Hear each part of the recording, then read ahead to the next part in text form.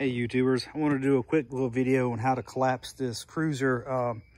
It's like a special needs stroller that we have for one of our sons.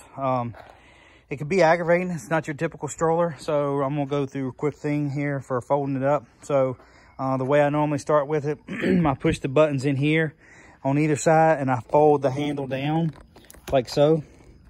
And then down here, I'm just going to kick that up so it starts to unlock.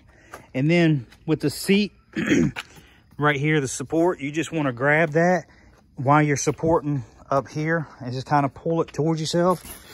And as you do that, it'll start to collapse. Now, of course, I've got the footrest sprayed to the side, and sometimes I'll just drop it down on its back and just continue pushing it down. And that's its folded down position. And of course, it's got your little latch right here if you want to keep it down. And then of course, for folding it out, it's the same process in reverse.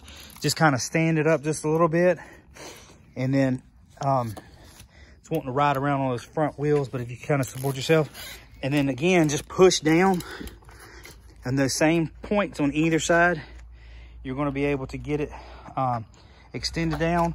And then the brace right here in the back, you just grab it with your foot and you just want to lock it into place. And that is basically how you can collapse and uncollapse the cruiser stroller and fold the footrests out. Again, I hope this helps somebody. It's a struggle sometimes with this stroller. It's not your typical run-of-the-mill stroller. Hope this helps.